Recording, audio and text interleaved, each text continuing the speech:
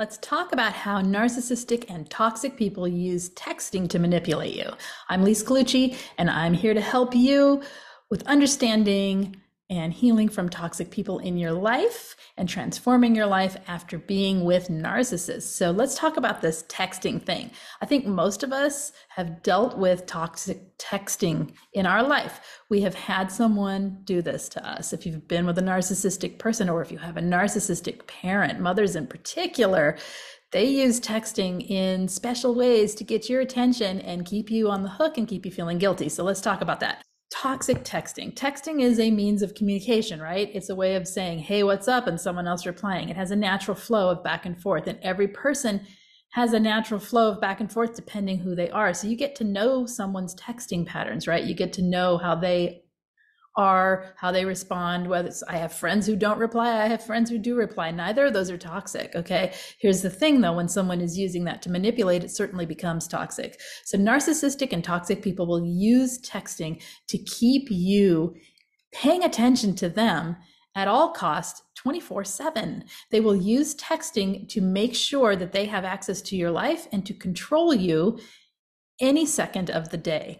Here are some ways in which they do that. So they might text you, and if you don't reply right away, they're texting you again. And if you don't reply right away to that, they're texting you again. And there's a constant bombardment of texts and the constant questions of, why aren't you answering? I guess you're not listening to me. I guess blah, blah, blah. And so they will attack that way. And you become afraid to not reply the second you see their text come in.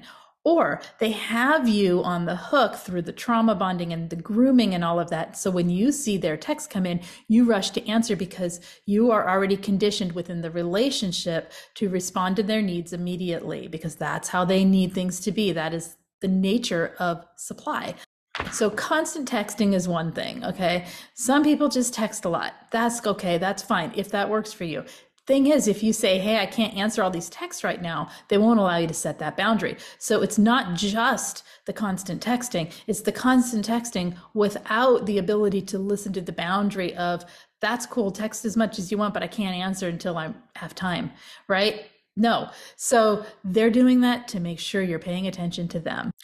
Another thing they might do is not text at all. So here's the opposite side of that. They might not respond to your texts. They might not text you. They might ignore you for days and not text you and keep you sort of ghosting you and keeping you on the hook, but keeping you at a distance so that you start chasing them. That is also supply. That gets them what they need. It also gives them a really easy way to get it. They can just ignore you. They don't even have to put in any effort. They can completely ignore you, and you get to where you start chasing them because you're like, why aren't you answering me? What are you doing? Are you disappearing?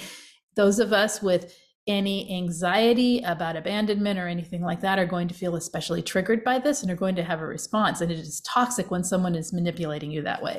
It's all to control you guys. It's all to keep control of the relationship, the texting relationship and the in-person relationship. Here's another thing, people that will only text you, people that will not meet with you in real life. If you're dating and someone won't meet you, but they want to carry on a long conversation, relationship type thing through text, something is off about that. They are hiding something. They are avoiding something. Something is off. This happens a lot to people. I talk to people all the time who have this happen and they're confused by it. You do not know a person through text. You can say anything in text. People have text personas. People can lie through text. It isn't real life. We have to be careful the way we interact with people when we're texting them when we don't know them. When we do know them and they want to only text, there is still something going on. What are they avoiding and why don't they want the in-person communication? Okay, and that's more peripheral people in your life or someone who's trying. So here's the thing. A lot of people will do this texting only thing for a while, and then you're with them in real life and they're not who you thought they were. Texting with a narcissist is often about interfering with your day in order for them to have control of whatever it is you're doing in that moment. They'll want to know where you are and who you're with. They will stalk you basically through your texting.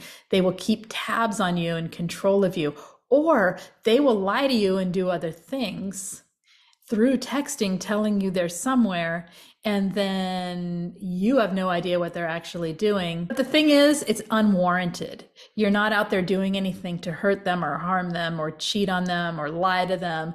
They're doing this because they're trying to control you. They're not doing this because you've set up a situation where they should have fear or anxiety. But then what happens is then the opposite happens, where we start trying to keep track of them through texting and through other means, right?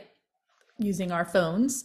And then we become watching them. It's all about them. Do you get it? Both ways, it's about them. They will use texting to bombard you with criticism. If you are separated from them, if you're parallel parenting with them, if you have a parent who is a toxic person or a narcissist, they will use the texting to criticize you, to put you down, to guilt trip you, to shame and blame you. And they will do it in a way that even if you showed someone what that post says, you're going to react to it. And so then it's going to just look like an argument. When you have a toxic person that you're parallel parenting with, I've seen this so many times with people, they will often just have the most extraordinarily long word salad texts that make no sense at all, are all over the place, full of criticism, full of judgment, always criticizing the other parent for something they're doing wrong in parenting, even if it's like using the wrong jelly on the peanut butter and jelly or whatever it is. Stupid little things that they will come up with to criticize you. And they twist it in such a way that in text, somehow in writing, you're following it with your reading, right? And you're following it with your mind. And so you get wrapped up in the drama of it, and you get wrapped up and you start wanting to defend yourself, or you start feeling like they're right, or you start feeling like they're going to use this in court against you because it's in writing. But the thing is, the whole thing is a bunch of nonsense. And what they actually want, the message they're trying to convey, the question that they have, are buried within this word salad text.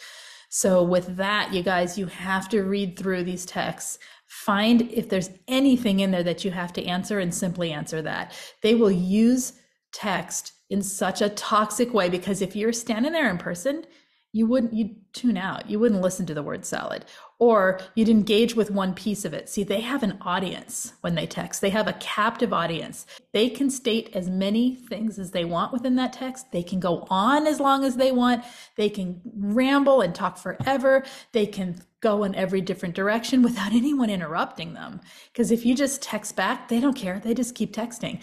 They don't have to hear anything. They don't have to respond to a human face. They can just keep going. And so they use these texts to basically be toxic to you.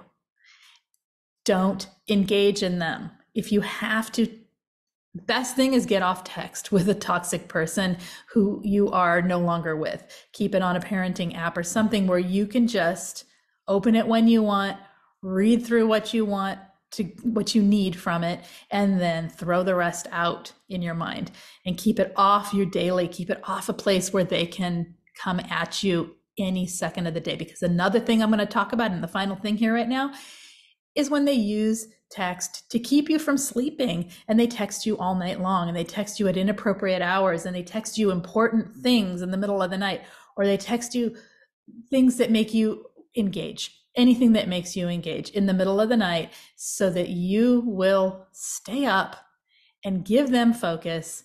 And basically they're sleep depriving you, because that is one of a narcissist's number one favorite things to do to people. From what I see, I don't know if it's number one. That is a highly desired thing for narcissistic people, is to keep people awake. I don't understand that one, but it is what they do. So anyway, if you're dealing with a toxic person in texting, let me know what you're dealing with. What are you experiencing? How do you handle it?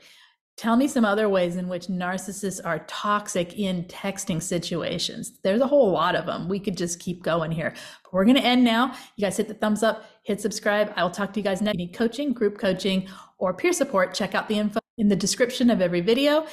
And I'm Lise Colucci, and I will see you guys next time. Take care. Bye-bye.